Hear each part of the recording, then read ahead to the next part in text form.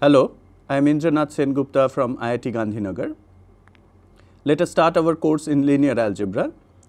The first chapter is on systems of linear equations, and the first module is divided into three sections broadly: system of linear equations, homogeneous and non-homogeneous system of linear equations, and elementary row operations and elementary matrices. Later on, we will get into the abstract definition of vector spaces, and then systems of linear equations etc. will be revisited through linear transformations. Let us start. Let us start with a field f. So, right now we are not really trying to define an abstract field, which will come later on. So, for the time being, you can think the field f denotes either the set of rationals or reals or complex numbers, or Z mod p, where p is a prime number, which is of course a finite field, and the other three examples that you see are infinite fields. Now, a system of equations, to be precise a system of m linear equations in n unknowns over a field f, is given by what you see within braces and with the symbol E. So, you can see that there are m of them, m linear equations, and these aij's which you see, which are elements of the field f. So, in particular, if you think your field is either rationals or reals or complex numbers or Zp, then they are members of that field f, and so are the bi's which are appearing on the right hand side of the equality sign. So, we also call them simultaneous linear equations, which is also a very standard or popular name. So, let us call them system of linear equations, and m and n of course are positive integers, as you can see. So, and I and j are running indices. I is running from 1 to m and j is running from 1 to n. Now, this is quite a convenient notation in terms of matrices, that system of equations E is often written as Ax is equal to B, where A is in matrix notation this m cross n matrix. You can see what they are nothing but this the so called coefficients of those equations, the aij's, which are elements from F. So is B.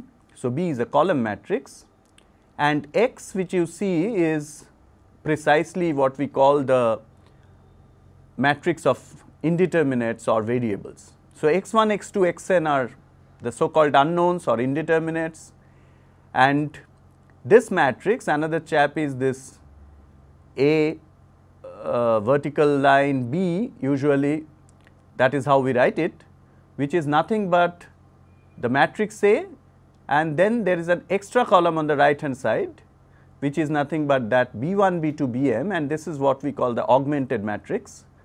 And this augmented matrix is the one which we usually work with when we try to solve the equations. We test solvability of the equations, look for number of solutions, and various other questions like this. Okay. So, now let us define what is called a solution of this system. F to the power n, you know what it is. So, F is the field, F to the power n is the Cartesian product of f n times, and the elements of F to the power n are all n tuples. So, let us use this vertical notation for denoting a typical element in F to the power n.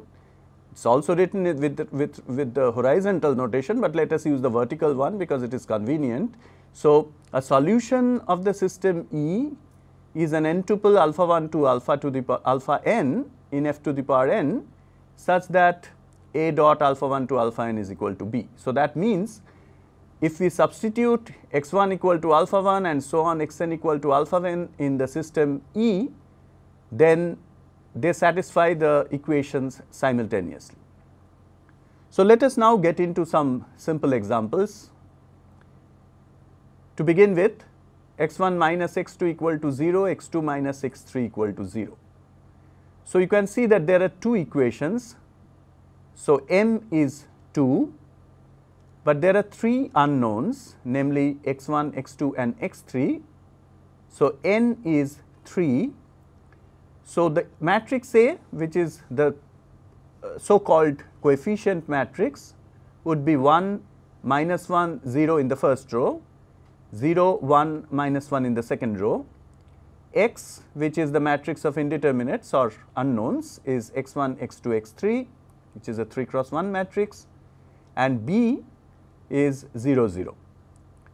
So, in matrix notation, Ax equal to B does make sense, because A is a 2 cross 3 matrix and X is a 3 cross 1 matrix. So, the matrix multiplication is indeed meaningful and giving rise to a 2 cross 1 matrix, which is your B.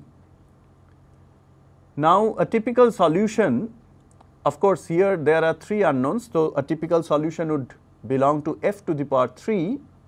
So, a typical solution would look like alpha 1, alpha 2, alpha 3. But if you look at the equations carefully, then you can see that x1 must be equal to x2 and x2 must be equal to x3. So, a typical solution would be of the form alpha, alpha, alpha. So, all the 3 spots are filled in with one particular real number or an element of the field f, and this alpha, alpha, alpha can be rewritten as alpha and then 1, 1, 1. So, this is what we call a scalar multiple of the vector 1, 1, 1. We will come to it, come to a more precise definition later. Another example. So, you can see there is only one equation. So, m is 1, 3 unknowns, n is 3. So, the coefficient matrix is given by A, which is a row matrix in this case, 1, minus 1, 1, x, which is the matrix of indeterminates, which is a 3 cross 1 matrix, because there are 3 unknowns. B, the matrix is just a 1 cross 1 matrix, because there is only one equation and there is only one B1, namely 1. So, a typical solution again would lie in f to the power 3, and if you solve it, it is very easy to see that if you allow x1 and x2 to vary freely, call them alpha beta, then your x3 is automatically determined and it is 1 minus alpha plus beta. So, a typical solution is of this form. Now, what is noteworthy here is that if your field f is an infinite field, for example, Q, R or C, then you have infinitely many choices for alpha and beta, and therefore, there are infinitely many solutions possible. Now, keep this very form alpha beta 1 minus alpha plus beta in mind, and then you see that. So, if you look at a solution, a typical solution is of the form alpha beta 1 minus alpha plus beta. We can rewrite it as alpha 1 0 minus 1 plus beta 0 1 1 plus 0 0 1. Now, what is interesting here is that these two 1 0 minus 1 and 0 1 1 are solutions of the corresponding homogeneous equation, that is x1 minus x2 plus x3 equal to 0. We have not defined homogeneous equation yet, but that is precisely what we would be calling the corresponding homogeneous equation, that is when there is 0 on the right hand side of the equality sign, and 0 0 1 happens to be a particular solution of the equation x1 minus x2 plus x3 equal to 1. One more example, 2 equations, 2 unknowns. So, A is a 2 cross 2 matrix given by the coefficient. So, 1 minus 1, 2 minus 2, and then X is the matrix of indeterminates or unknowns, B is 0 1. Now, there is no solution to this system for the reason that if you look at the first equation, then x1 minus x2 is 0, and if you look at the second equation, then x1 minus x2 is half, and these two cannot happen simultaneously. So, therefore, there is no solution possible for this particular system of equations. We only make a modest assumption, which is also important though, that the field f in this case is either Q or R or C, and it is not a ZP. because otherwise there could be, to be precise, a problem with defining half.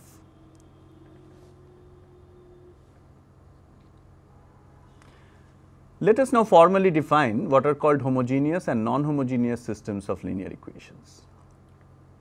So, the system of equations in matrix notation, you have already seen that it is written as Ax equal to b. It is said to be homogeneous if the matrix B on the right hand side is the 0 matrix, otherwise it is called a non-homogeneous equation. What is interesting is that every homogeneous system of equations Ax equal to 0 has at least one solution, namely the trivial solution. That means all the spots are filled in with zeros. That is very easy to see, because if you just substitute x1 equal to x2 equal to x3 and so on, xn equal to 0 in the system of equations E, then all the equations are satisfied simultaneously. And a non-zero solution is called a non-trivial solution to the system. So, by a non-zero solution we mean that there is at least one entry which is not 0.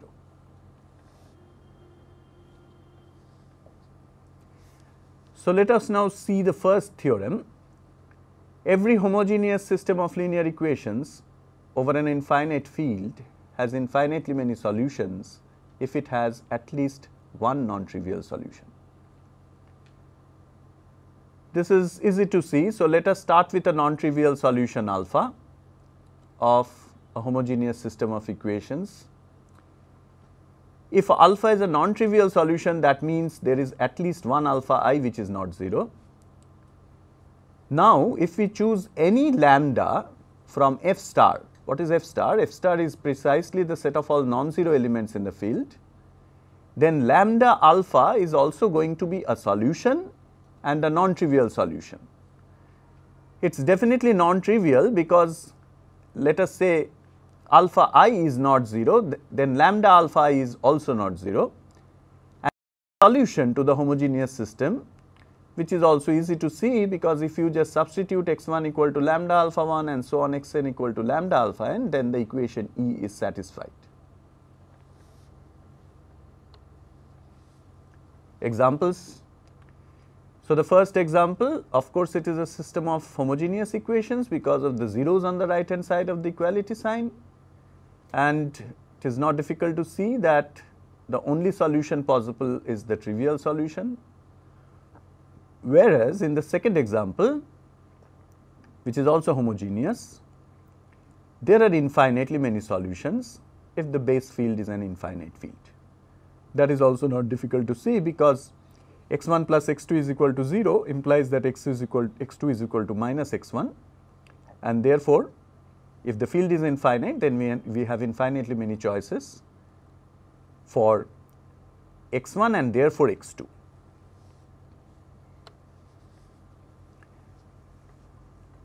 Now, let us introduce this theorem, which we have already seen before in some sense. When we discussed examples, we saw that solutions can be written in terms of solutions of corresponding homogeneous equation and a particular solution. So, this theorem talks about the same. Let Ax equal to be a non-homogeneous system of linear equations with a solution alpha. So, alpha is a particular solution. Now, every solution of Ax equal to b is of the form alpha plus u, where u is a solution of the homogeneous system of equations Ax equal to 0. Proving this is simple. Alpha is a solution of the system, therefore, A alpha is equal to b. If u is a system of the corresponding homogeneous system of equations, then Au is 0. Then A dot alpha plus u, this dot means the matrix multiplication, is equal to A alpha plus Au. Now, A alpha is b and Au is 0, therefore, you get b on the right hand side. This shows that alpha plus u is a solution of the given system of equations. Conversely, if you start with a solution to the system of equations Ax equal to b and call it V, then you can write V as V minus alpha plus alpha, and it is easy to see that A dot V minus alpha is A V minus A alpha, but A V is B, A alpha is B, and therefore you get a 0, which shows that V minus alpha, if you call it U, then it is a solution of the corresponding homogeneous system of equations A x equal to 0. So, this proves the theorem. Examples once again. So, you see a non-homogeneous system out there. If you eliminate x1, you get x2 equal to 5, therefore, x1 will be minus 11 if you substitute back x2 in your equation, and then alpha is minus 11 comma 5 is a particular solution of A x equal to B.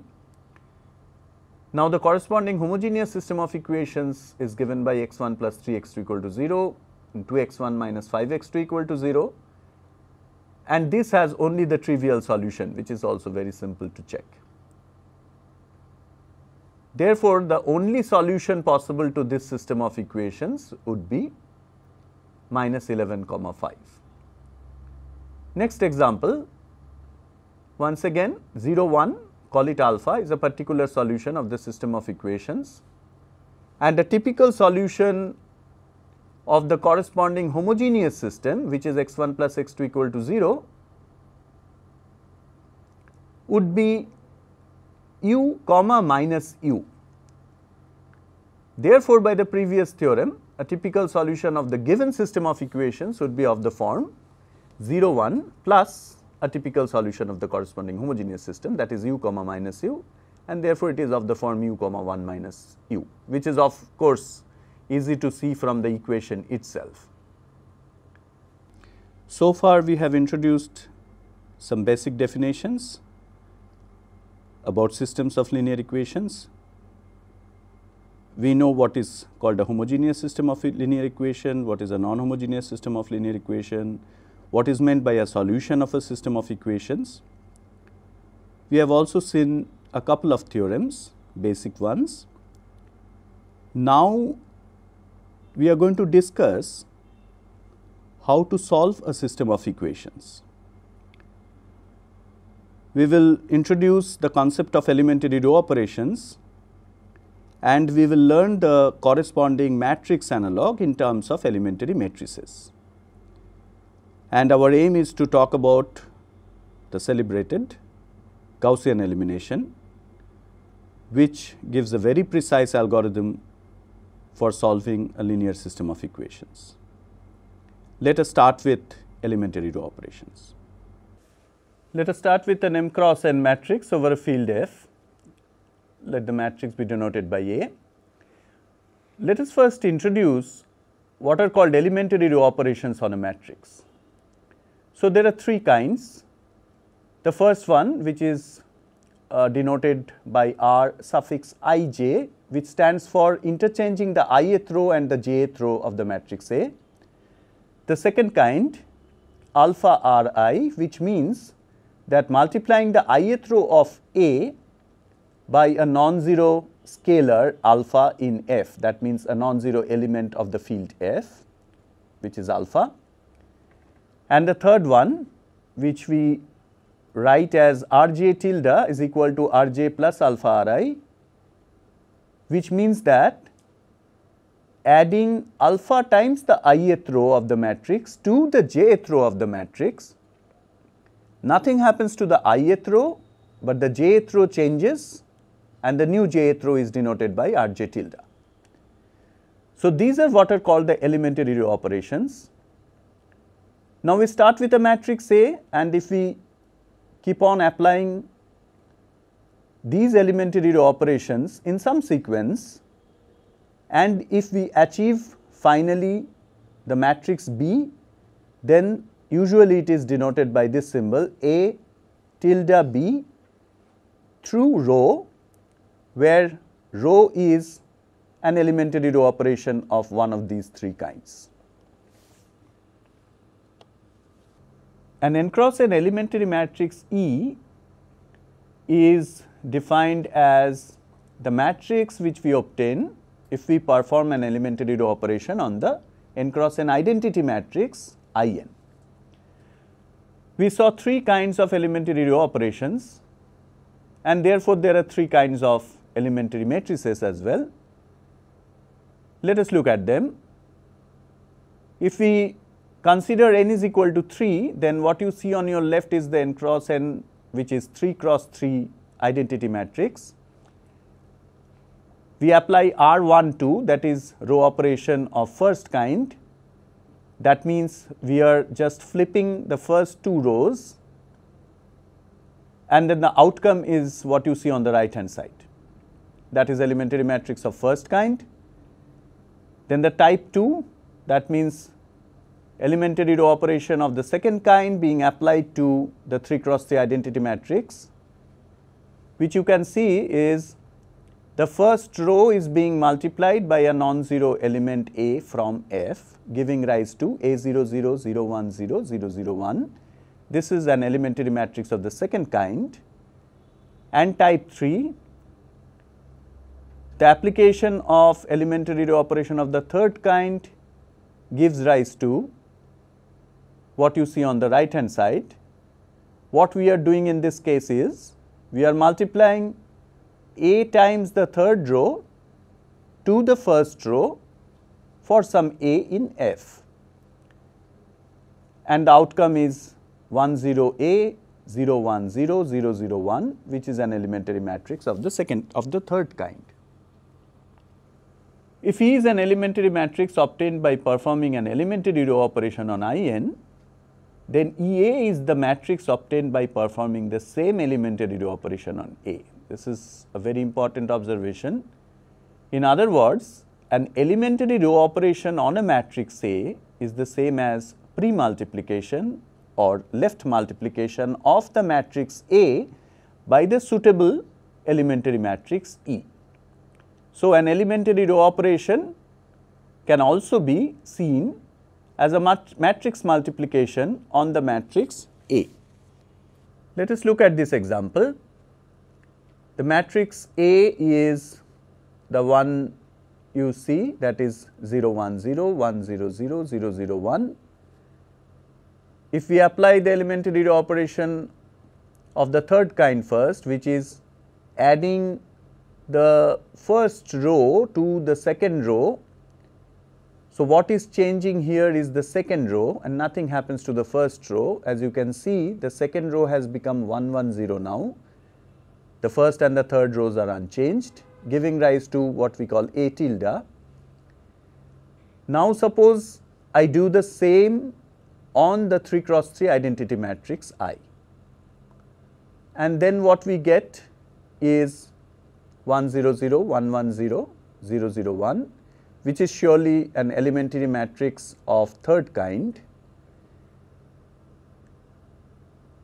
If we see EA, that is left multiplication of A by the elementary matrix E, then what you see is that the outcome is 010, 110, 001, which is nothing but your A tilde. So, this is a quick illustration of our previous comment that an elementary row operation on a matrix A is the same as a left multiplication by a suitable elementary matrix. Now, this is a very important observation about elementary matrices. It says that elementary matrices are invertible, and the inverse is an elementary matrix of the same type. How we prove this is the following. Suppose E is an n cross n elementary matrix obtained by an elementary row operation row on In. Now, if we reverse the steps of row, then we get back In. And what is interesting here is that this reverse operation of row is also an elementary row operation of the same kind.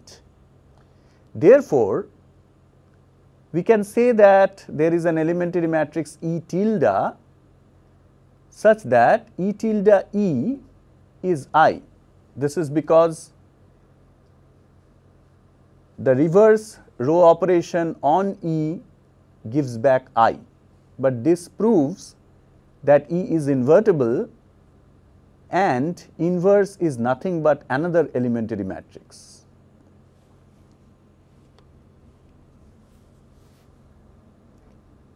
We can define elementary column operations similarly.